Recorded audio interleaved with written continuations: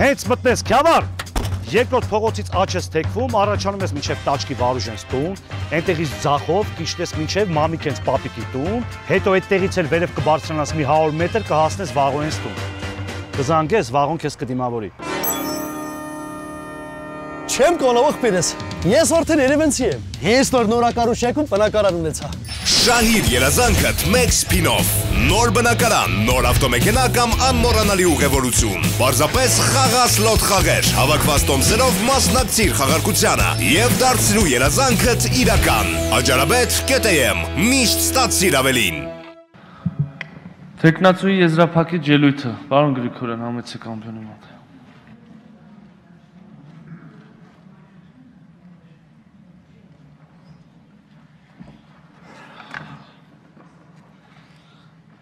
Հարգելի նախագահ, ես կարող եմ 5 րոպե ավել խոսել, դա հնարավոր է թե Ցավում եմ, բայց ոչ, պարոն Գրիգորյան, դուք ունեք 14 րոպե 53 վայրկյան։ Շնորհակալ եմ։ Ես ճիշտ ասած ավելի շատ հարցեր եմ այսօր ակնկալում, ես տես տպավորությունն է, որ այսօր տես գրակահերթեր են լինելու։ Հարցերը քիչ եղան, բայց մեկ էլ եզրափակիչ ելույթներում հարցադրումներ եղան, որոնք ես չեմ կարողանում տեսել եւ ցանկանում եմ սկսել ըստ կարևորության։ Պարոն Սիմոնյանի կողմից հնչեցված կարծիքը, որ անկախ ամեն ինչից ինչ նպատակի համար եւ ինչ նկատառումներով է արվում, պիտի լինի օրինական։ Սրան հնարավոր չի առարկել, սրան ոչ մի կերպ հնարավոր չի առարկել, բայց ես ձեր համար եւ քաղաքացիների համար պիտի պարզաբանեմ, թե պարոն Սիմոնյանը ինչ նկատի ուներ իրականում։ Մենք դա քննարկել ենք եւ Լուսավոր Հայաստան կուսակցության խմբակցության հետ մանրամասն, Բարգավաճ Հայաստան կուսակցության խմբակցության հետ մանրամասն, Բարգավաճ Հայաստան կուսակցության խմբակցության պատգամները ամբողջությամբ ընդունեցին այդ մոտեցումը։ Իմ քայլը դաշինքի խմբակցության անդամները նույնպես, բայց իմ մոտ տպավորություն կա, որ սա դեռ ամբողջությամբ չի, իմ ասած ամբողջությամբ չի ընդունվել դեռ Լուսավոր Հայաստան կուսակցության խմբակցության կողմից եւ քանի որ սա բարձրաձայնվեց եւ սա շատ կարեւոր եւ վերջի 4-5 ամիսների ընթացքում անընդհատ պտտվող եւ ամբողջ տեղեկատվական եթերը խցանած մի իրողություն է, ես սրա մասին ուզում եմ մի քանի բառ կարճ ասել, չեմ շատ կարճ հնարավոր չի, բայց ամենակարևոր փաստարկի մասին ես հատկապես ընտրել եմ հենց սա ցույց տալու համար ինչ է նշանակում քաղաքական եւ ապաքաղաքական դատարան։ Ընդհանրապես ես ցես պիտի ասեմ միջազգային իրավական գերականության մեջ դատարանների, բարձր դատարանների ապաքաղաքականացվածությունը ամենավտանգավոր տենդենսներից մեկն է եւ ուսումնասիրողները մշտապես դրա մասին բարձրացնում են։ Ապաքաղաքականացված ոչ ապակուսակցականացված իմաստով, ապաքաղաքականացված արժեքազրկված գաղափարախոսությամբ դատարանների մասին է խոսքը։ Երբ դուք խոսում եք նոր թեկնածու գաղափարի մասին, այստեղ չի պարոն Սիմոնյան, նոր թեկնածու գաղափարի մասին է խոսքը։ Նոր թեկնածու հասկացության մասին է առհասարակ խոսքը։ Ո սահմանադրական օրենքում մուտք է գործել եւ այդ նոր թեկնածու հասկացության մեկնաբանությամբ, ինչը որ բազմիցս հնչեցվել է պարոն Սիմոնյանի կողմից, նոր թեկնածու նշանակում է ոչ հին թեկնածու։ Հետո բառարանային ինչ որ բացատրություն, որ նորը հին չէ, հինը նոր չէ։ Սա տեքստաբանական մեկնաբանության մեթոդ չի նույնիսկ։ Սա ընդհանրապես իրավունքի մեկնաբանության մեթոդ չի։ Մեկնաբանության այս ձևը առհասարակ կապ չունի իրավունքի հետ։ Իրավական վերլուծություններն ու մեթոդաբանությունը ունեն մտքի հստակ իերարխիա։ Պիտի սկսել ամենաբարձր իրավական նորմից, ամենաբարձր իրավաբանական ուժ ունեցող նորմից, որը կարգավորում է հարաբերությունները, հասկանալ դրա ընդունման նպատակը, միջոցները, որով այդ նպատակին պիտի հասնել, եւ հետո դրա մեջ տեղավորել ոչ այդ տեխնիկական գործիքակազմը։ Խոսքը վերաբերում է, եւ ես այստեղ ուզում եմ հնչեցնել, որ ես համաձայն չեմ նաեւ այս տաղալիճում հնչած տարբեր կարծիքների հետ կապված իմ թեկնածության առաջադրման, հնարավոր առաջադրման հետ, որ եթե նոր թեկնածուն մեկնաբանվի այնպես, որ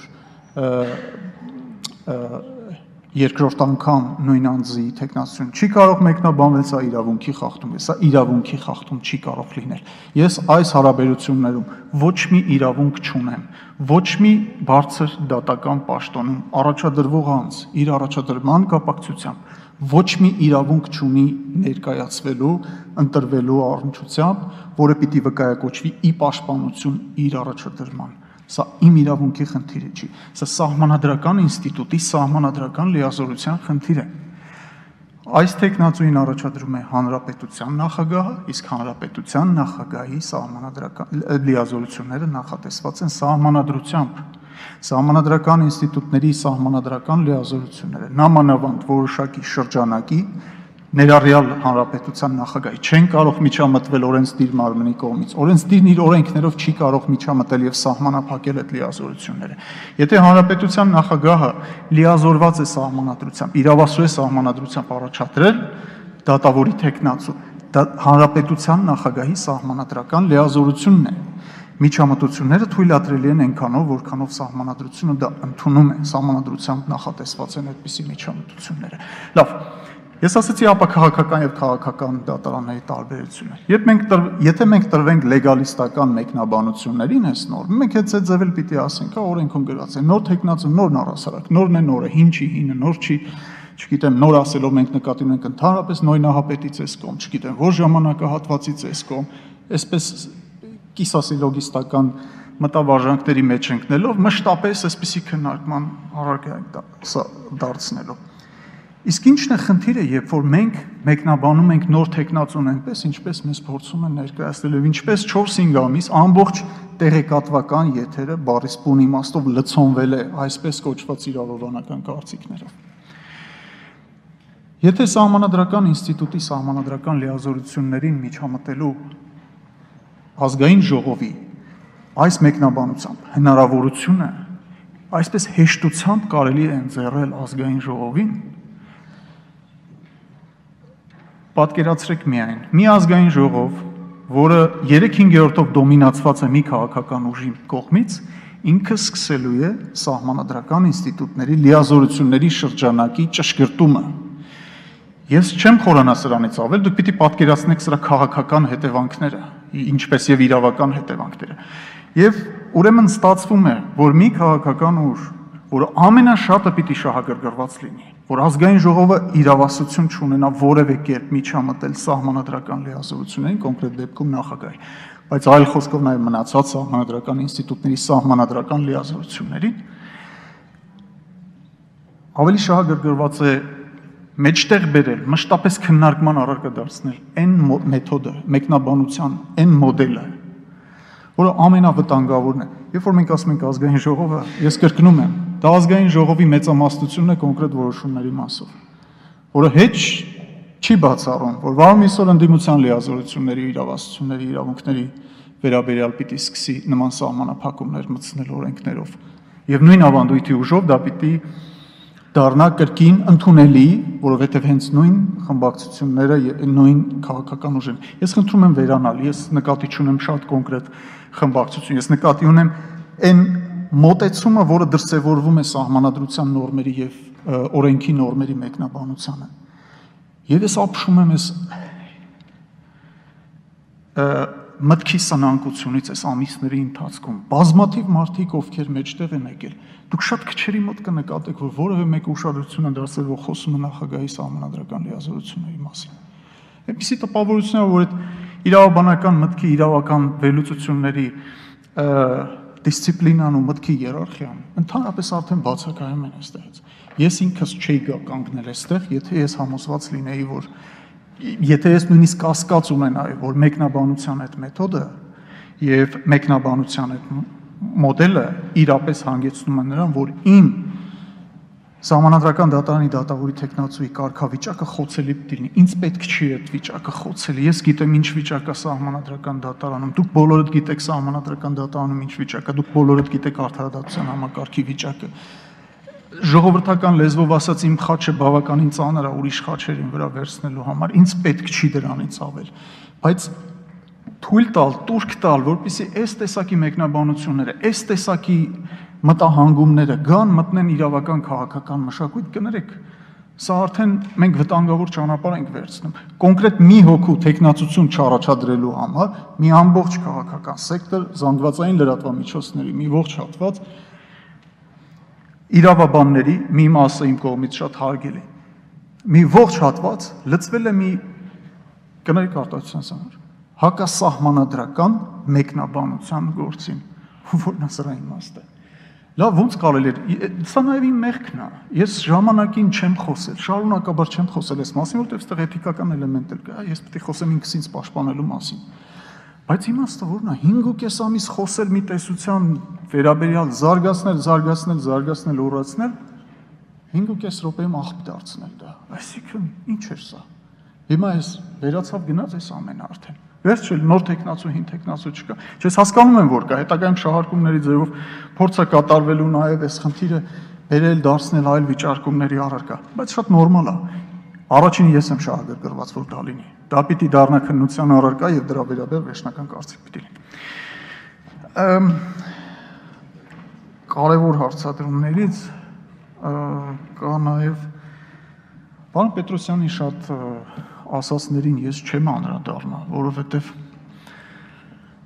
այստեղ իմ տպավորությունը պարոն Պետրոսյանը այնքան անգամ է կրկնել, որ ինքը դեմ է իմ թեկնածությանը, որ իմ տպավորություն կա, որ ինքը ինչ-որ իմաստով կողմ է, բայց ուզում է իրան համոզի, որ ինչ-որ բանով դեմ լինի, որովհետև նախորդ անգամ ոնց որ հարցազրույց էր տվել, շատ հստակ արտահայտվել էր, որ դեմ է իմ թեկնածությունը։ Տեխնացիանը դեմ այն պատճառով, որովհետև ես ասել եմ, որ դատախազությունը գործադիր իշխանության մաս է, հետո երևի ինչ-որ ուսումնասիրություն կատարել, բարձել է, որ իրականում դա դեմ լինելու բավարար հիմք չի, հիմա նորից դեմ լինելու հիմքեր է բերել։ Բայց ես համոզված եմ, որ նա պիտի դեմ քվեարկի ինձ, եւ դա իր իրավունք չի, դա իր արդեն իր պարտականությունն է, ես դա արդեն չեմ պատկերացնում, ինքը ոնց է ինձ կողմ քվեարկելու ի վերջո, ես պիտի բացատրություն ունենամ։ Այս ամենից հետո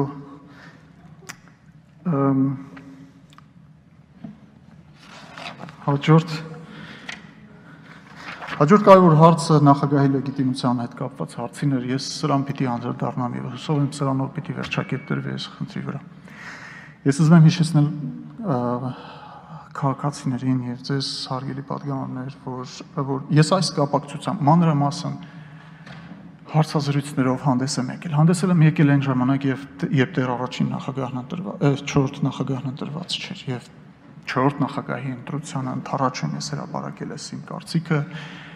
իմ մասնագիտական կարծիքի հետ կապակցությամբ։ Ու իմ մասնագիտական կարծիքն ինչ էր ես կապացնում, որ 4-րդ նախագահին պիտի ընտրեին Հայաստանի Հանրապետության քաղաքացիներ, ես դա հիմնավորել եմ։ Համենայն դեպս իմ հիմնավորումներն ու վերլուծություններն ես երբևէ չեմ տեսել որևէ հիմնավոր հակափաստարկ։ Երկու հակափաստարկ եմ լսել, նույնիսկ չեմ ուզում ձեր ժամանակը ծախսել դրանց վրա։ Այնուհետև Հանրապետության նախագահը ընտրվել է ազգային ժողովի կողմից։ Ես պնդում եի, որ պիտի ընտրվեր քաղաքացիների կողմից։ Ազգային ժողովի կողմից Հանրապետության նախագահի ընտրությունը ճանաչվել է։ Դրանից հետո տեղի են ունեցել իրավաքաղաքական լրջագույն գործընթացներ։ Ամենալուրջ գործընթացը եղել է Հանրապետության խորհրդարանական մոդելի տեղափոխումը 4-րդ նախագահի երթմնակալությամբ այց։ Ինձ որպես սահմանադրական դատարանի դատավորի թեկնածու այստեղ կանգնած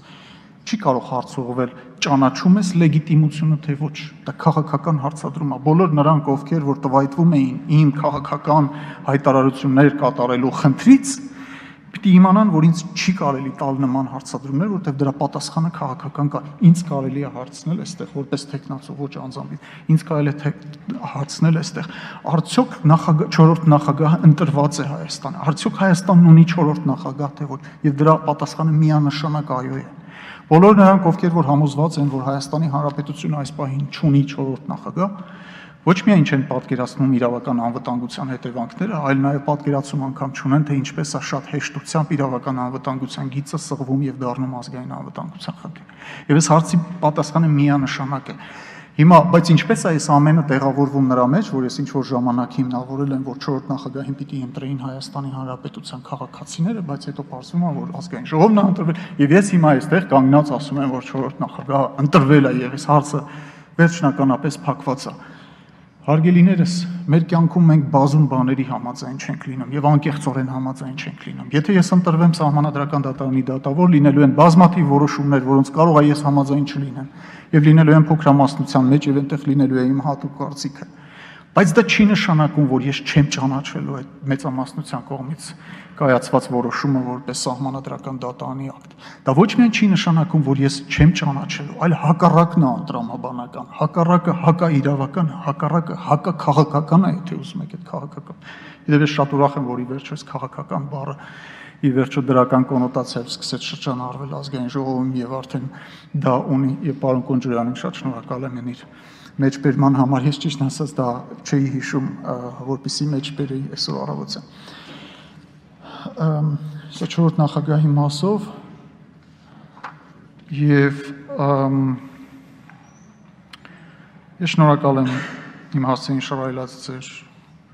խոսքերի համար, դրանց մեծ մասը չափազանցություն է իմ կարծիքով։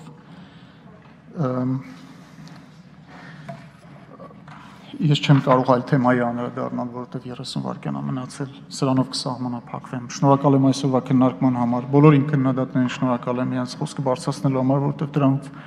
դրանով իրենք ինձ հնարավորություն տվեցին խոսել այդ թեմաների վերաբերյալ։ Կային բազմաթիվ այլ հարցեր, ես քիչ առաջ պատգամավորներից մեկը ցույց տվեց, որ մի մարդ ինչ-որ հարցերի շարք է հրապարակել, ես ուսով եմ որևէ կերպ կանդրադառնամ այդ հարցերին, շատ ցավում եմ, որ այդ հարցերին չանդրադարձա ձեր առջև այստեղ ձեր որոշումը կայացնելուց առաջ։ Շնորհակալ եմ ձեր ժամանակի համար եւ շնորհակալ եմ մեզ լսող բոլոր քաղաքացիներին իրենց ժամանակի եւ ուշադրության համար։ Շնորհակալություն, պարոն Գրիգորյան։